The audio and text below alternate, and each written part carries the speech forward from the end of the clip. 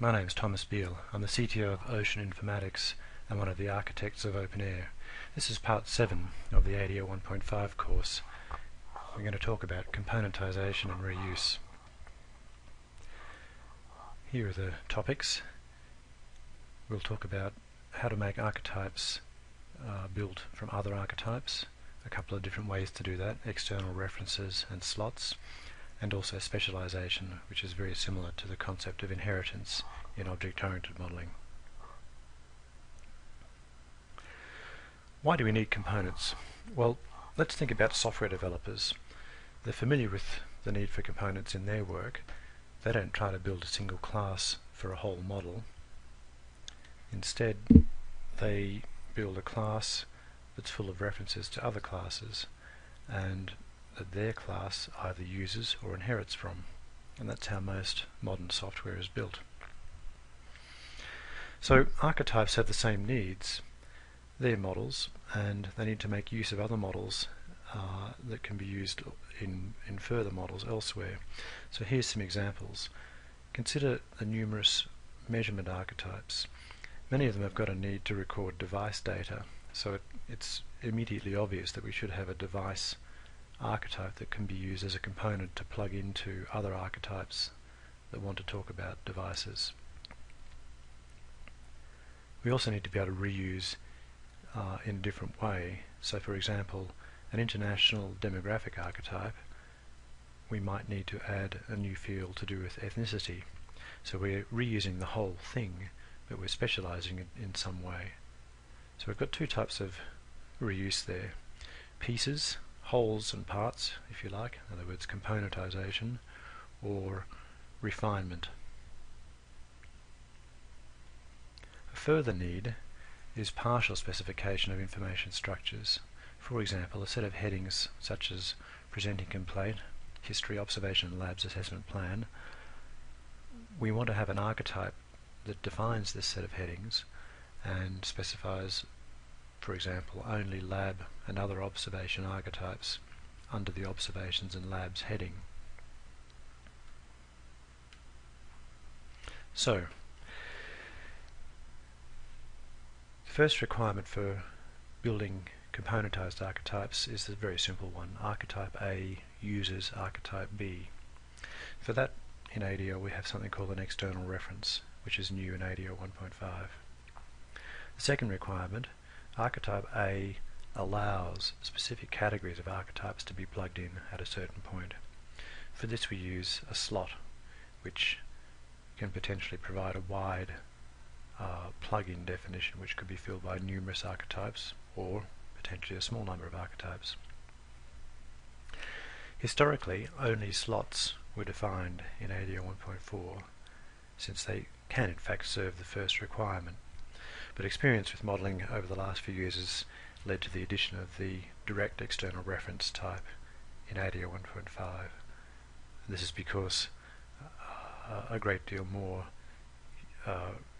use of reuse has occurred, that is, what you can think of as refactoring of archetypes into pieces and reuse of those pieces across other archetypes. So, archetype slots, that's the first and older form of componentisation. What do they look like? How do they work? When are they used? The ADL 1.4 form of a slot is a set of assertion constraints, almost always limited to constraints based on archetype identifiers.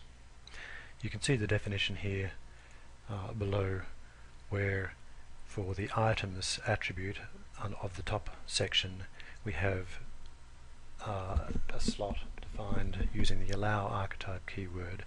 It's also of type section. It has an AT code saying what its meaning is, and then you can see an include and an exclude assertion constraint. So archetype underscore ID slash value simply refers to the actual value of the archetype ID. So it's actually just doing a regular expression match on the ID, and for example the second one you can see excludes archetype IDs that match patient details with any amount of characters on the end. A slot definition evaluates to a set of archetypes from the current system of archetypes, that is, whatever's installed in the current location, according to the following logic. I won't go into the logic the way it's stated here, because it's a little bit easier to understand if we think about it in a table. If the include constraint says any lab result archetype is okay, the actual meaning of that is that any archetype is acceptable, but the constraint recommends lab result archetypes. If on the other hand the constraint had an include with any lab result archetype and an exclude with star, meaning any archetype, then that formally means that only lab result archetypes are allowed. Similarly, the other way around, if there's an exclude constraint on its own, then it actually means that any archetype is acceptable, but we recommend to avoid any archetype that was particularly stated, in this case lab result. And lastly, if there's an exclude constraint with an include star constraint, it means that lab result archetypes are in fact prohibited. So let's have a look at some slots in the ADL workbench. The first one we'll look at is the observation exam archetype. This is a general examination findings archetype, and the structure is pretty simple.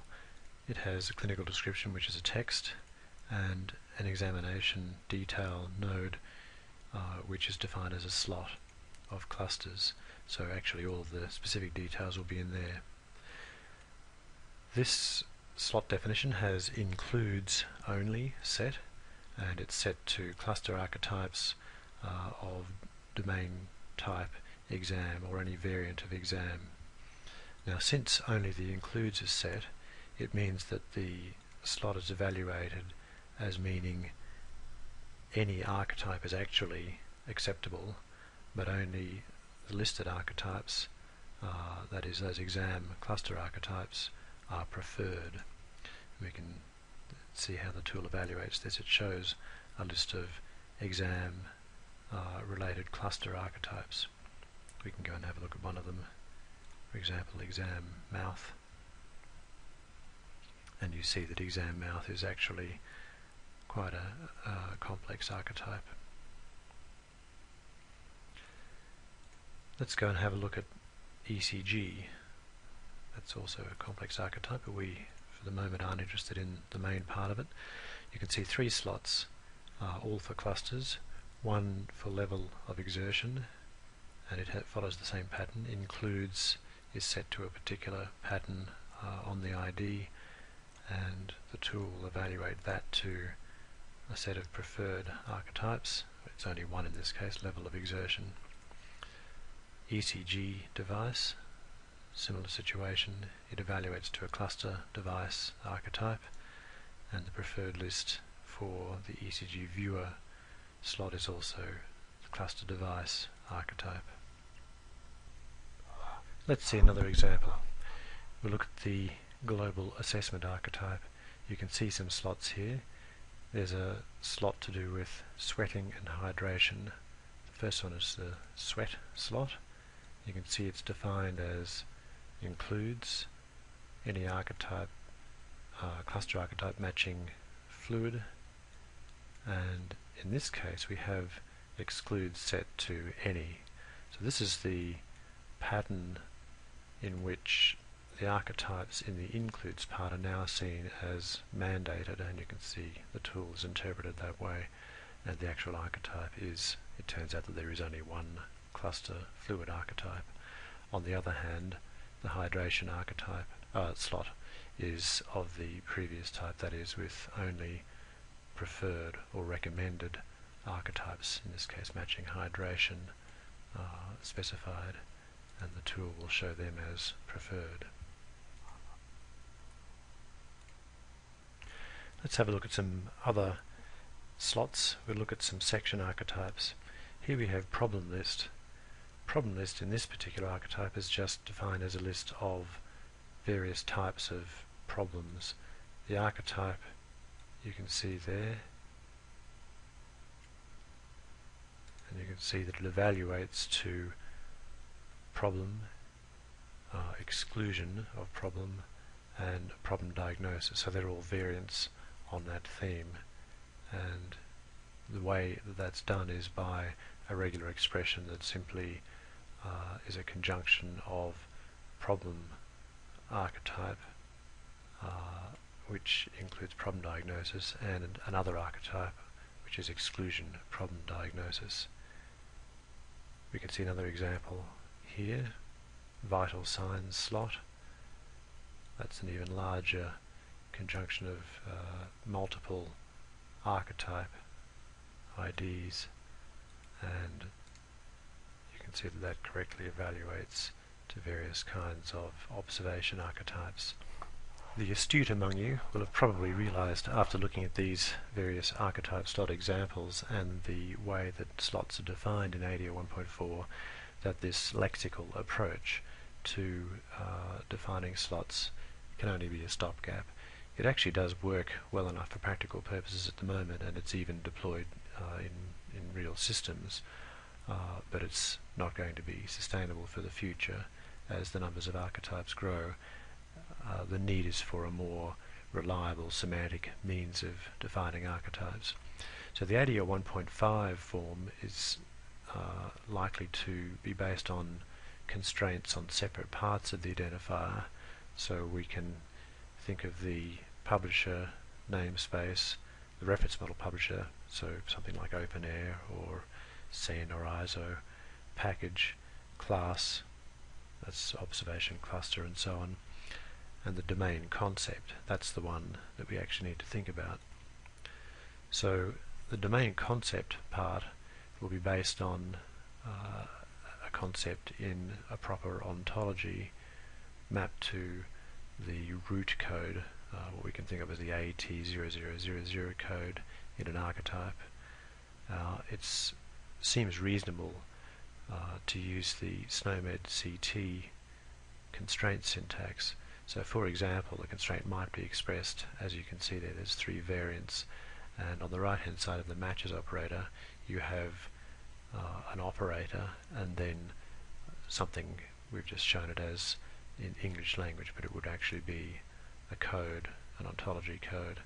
So those three operators are taken from the SNOMED CT constraint syntax. The double left arrow means any archetype with this concept or a subtype. So in this example, investigation type, so that archetype or any child archetype that might exist. The second operator is just a single, the less than sign, which means any archetype with the subtype of this concept, but not that concept itself. So that's useful in cases where you want to really have any of the specific children, but not just a more abstract parent. And of course equals does a direct match just on an archetype corresponding to a particular concept. The syntax hasn't been finalized yet, and it's likely that a little bit more development and collaborative work will take place in the openEHR community before it's finalized. Clearly it requires an ontology of concepts with one associated with every archetype to make it happen.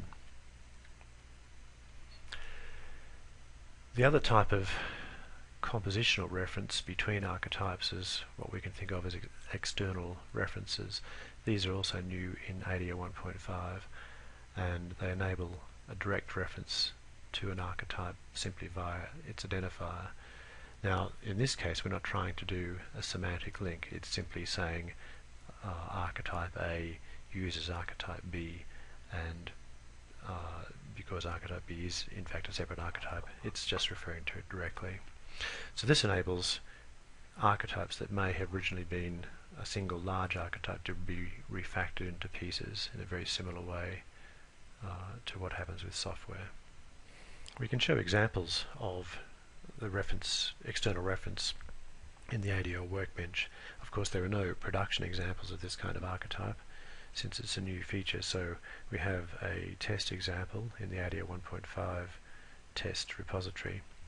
You can see here it shows composition containing as content, instead of nodes of just reference model types, but contained within this archetype we have references to other archetypes, and you can see in the source how that's done.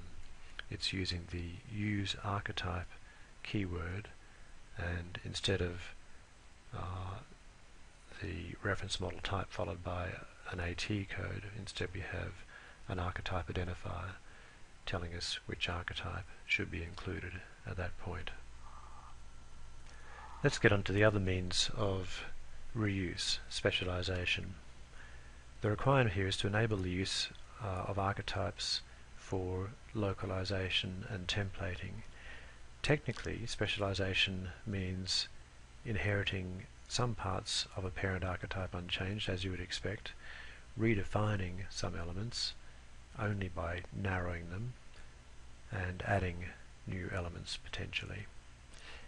In a specialised archetype, you only want to include constructs that express the latter two, that is, redefinitions and additions, in other words, the changes with respect to the parent archetype. This is primarily achieved via the use of differential paths, and of course a lot of semantics that define what narrowing actually means for different types of constraint. So this is new in ADL 1.5. Previously, specialisation did exist, but specialised archetypes were copies of their parents, with changes and diffs managed by tools.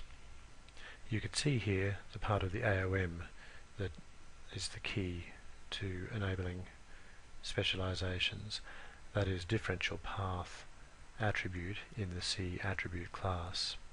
We'll see what this enables us to do.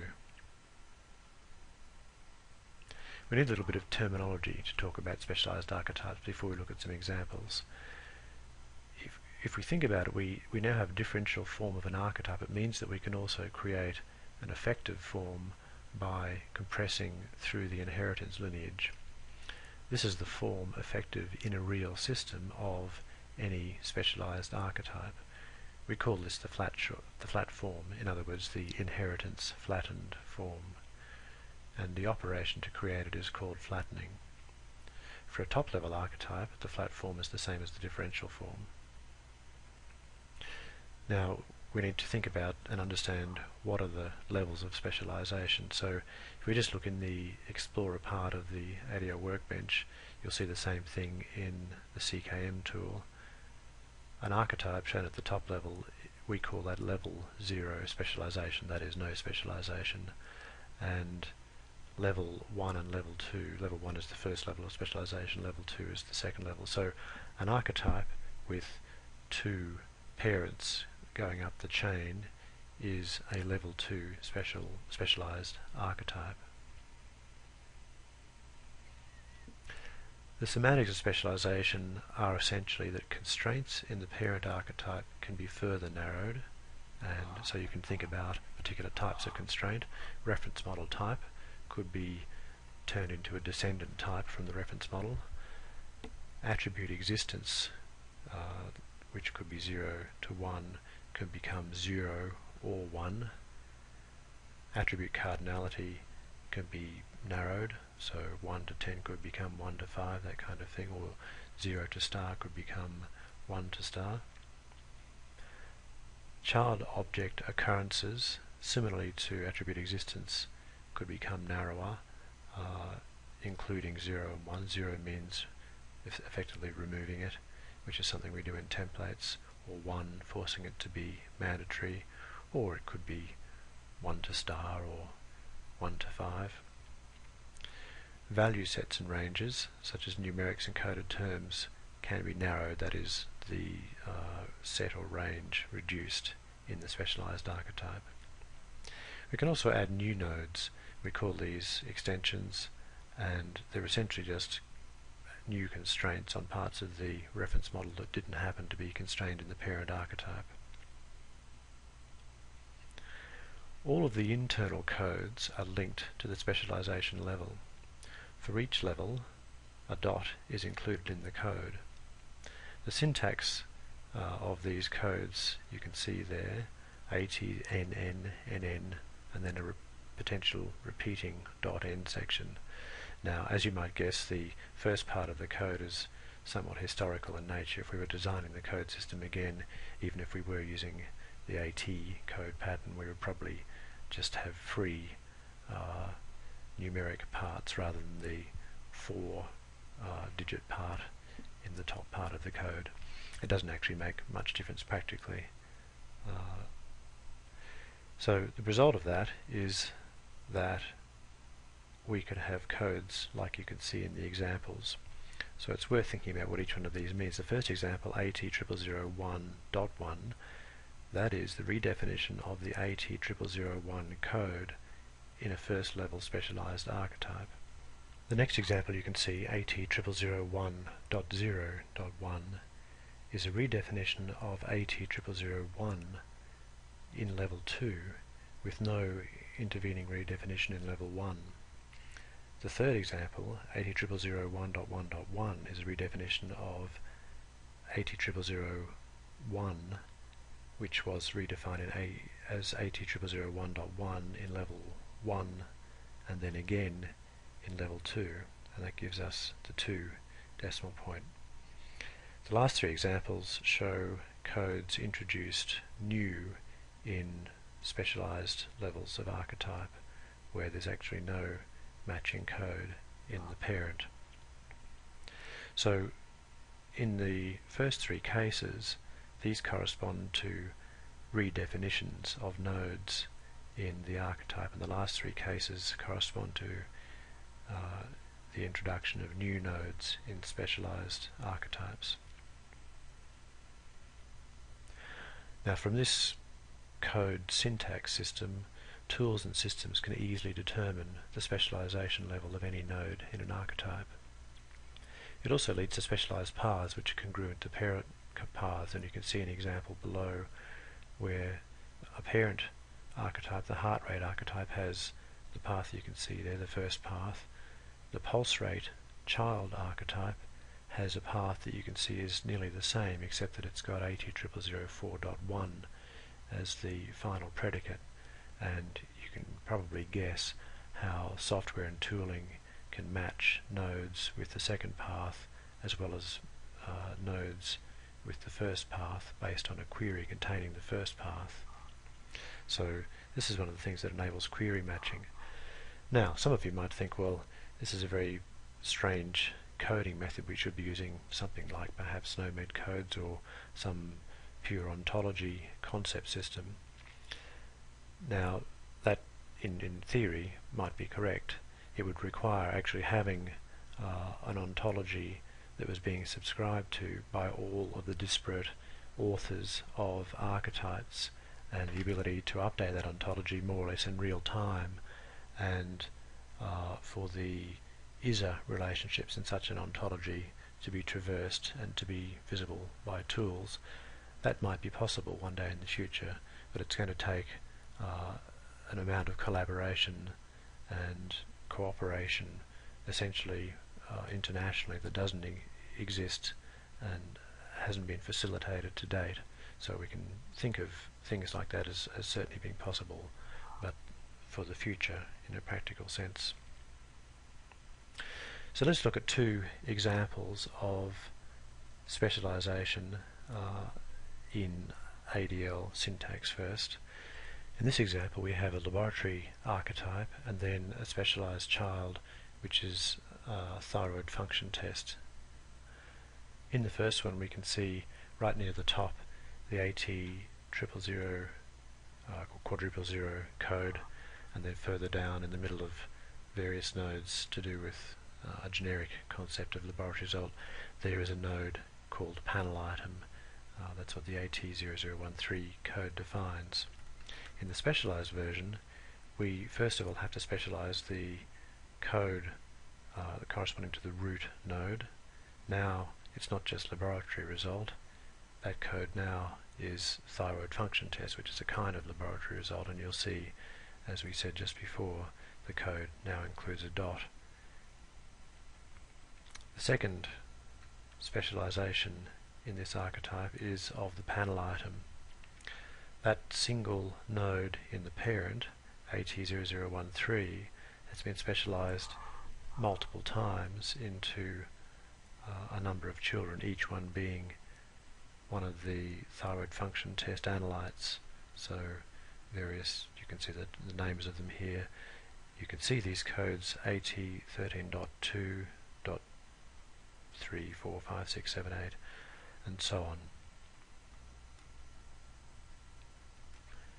Here's a slightly different type of specialization. Here we have a problem archetype specialized into a problem diagnosis archetype. Again, you can see the AT_0 code at the top being specialized. We have a redefinition of the node which defines problem. In the parent, it's just a free text. In the child, it's a DV coded text, and it's got a specific defining code which would be bound to a ref set via the internal code AC0.1. You can also see some additional nodes, and these are extensions. So these have codes like 0.32, so the first part of the code is 0, 0.35, 0.37. You can also see ordering markers. Before AT0003 should come this node AT0.32, and then after AT0031 should come these two cluster nodes here. A final point to make about the semantics of specialization is to do with terminology. Any local value set can be overridden by a narrower value set. Any value defined by an external ref set can be overridden by another ref set, although verifying that the correct subsumption relationship holds between those ref sets, given that they're external, will obviously require a terminology service and an integration of the modeling tools with the terminology service. Now let's have a look at some specialization in the tool. It's worth having a look at the ADL 1.5 test archetypes, which are in the Knowledge 2 Subversion repository in openEHR, and in the observation group you'll see quite a number of specialized archetypes.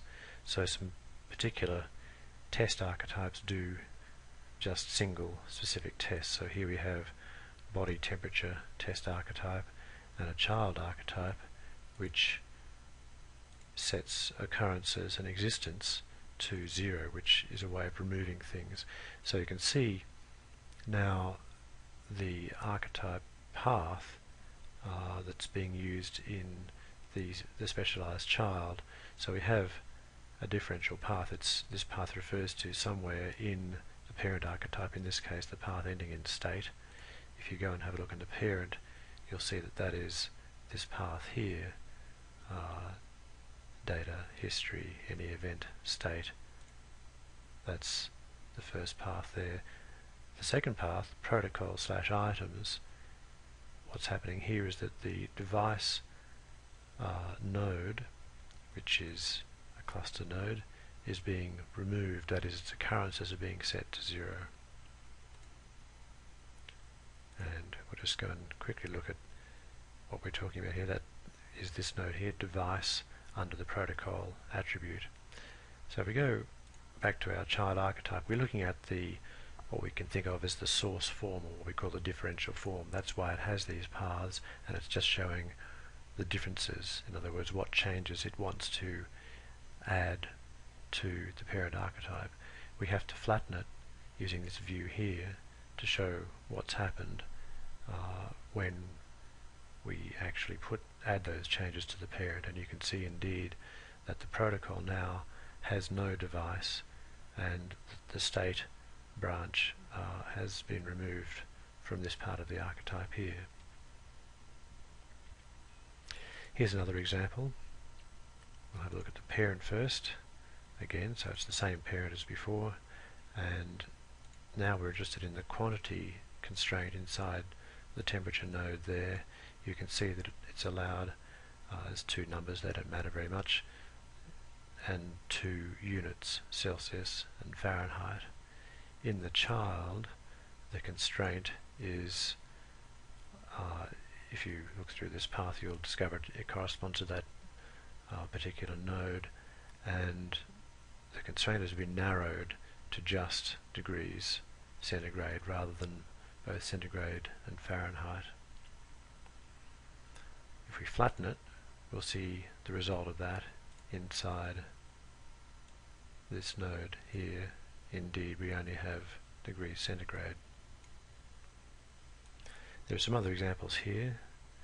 There's a parent with various bits and pieces in it where you can do things like redefine the cardinality. So we'll look in the differential form first of this child archetype here. At the path data events, it redefines the cardinality to be 1 to 8. Now we'll go and have a look at the path data events is there. The cardinality there is 1 to star. So we're going to redefine that to 1 to 8.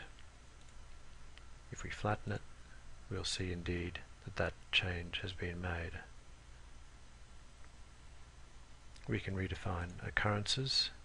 So in the source form, data events, this node here, the any event node, occurrences has been specialized. In the parent, it was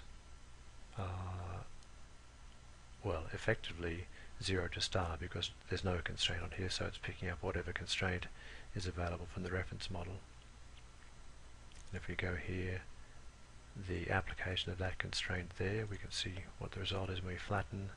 We now see that constraint has been applied in the structure at the right place. This one here,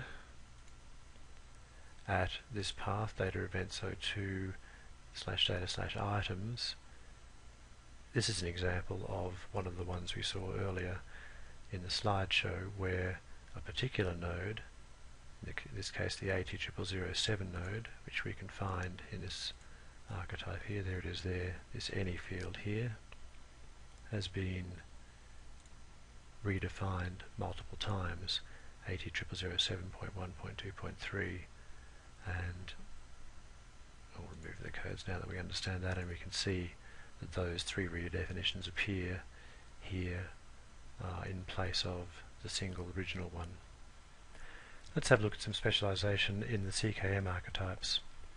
One good example is the problem and diagnosis archetype. We can see the problem archetype there. It's got a reasonably large number of fields in its structure. The diagnosis archetype is a form of the problem archetype which does a couple of things. Firstly, it redefines the code at this node here, data 01 items AT002.1, so that's this node here. It redefines that from being just a text to being a coded text, and it's using an external AC code which will be mapped to an external ref set. The second thing it's doing is to add a node status, and the idea of that is to define the status of the diagnosis, so that's a concept of a diagnosis, and also some diagnostic criteria. So let's see the result of doing all of that. We'll see the final archetype. Now, it's sometimes hard to see where the changes are, so if you use this, just shrink out tool to fit a little bit better. If we use this checkbox here for inheritance, it will tell us what things have changed and what things have just been inherited. So as you might guess, everything inherited unchanged is grey. There's our status node there, provisional and working status of the diagnosis. This is the change to the diagnosis, the index diagnosis itself. And if we go down a bit further, we'll see the diagnostic criteria have turned up. Other specialized archetypes that are worth having a little look at are the lab test archetypes. So there's a number of lab tests which are specializations of a generic lab test. We can have a look at lipids. I'm looking at it directly in the flat form here. If I click our inheritance checkbox, we'll see that what's been done is these nodes here have actually been defined as overrides of a node in the parent. If we add the codes in, we'll see that the codes mark them as overrides of the AT0078 node, which we could find in the parent. There it is there, it's just results, so it's a sort of generic panel item, and in that child we have these overrides. So each one of those has a particular sensible quantity constraint that makes sense for that particular analyte. We can see a reasonably large example of specialization. The CSF variant of microbiology has quite a large structure. You can see things that have been added for the CSF version. If we go back up the tree one, we're just in microbiology, which is itself, of course, a very large archetype, and all of those items there you'll see are, or nearly all of them are, specializations of the AT0078 node. These nodes here, for example, field count, 0.18, 0.14 colony count, and so on, these are newly introduced, so they're not considered to be specializations of the generic result node that we find in the parent archetype. So, there's a lot more exploring you can do in the tool, and I certainly encourage it. Let's just summarize what we've found out in this part of the course. With the new ADL AOM 1.5 features, we have three different ways of doing reuse. We've got componentized structures with direct reuse, and that enables, for example, a cluster for pain to have been refactored out from an original larger archetype into its own new archetype and to be referred to directly from the previous archetype. So that's our external reference. The second type is componentization based on constraints on what can go, what can come next at a certain point. So that's the slot concept. And then specialization, which is the reuse of wholes, in other words, whole archetypes, whole structures, with redefinitions and extensions. So this allows specializing variants of whole structures for the purpose of localization and templating. So once again, these are the references for the specifications. I hope you have a look and you'll see, as usual, the most detailed explanations of everything you've seen so far. Thank you very much for your attention, and hope to have you for the next segment of the course.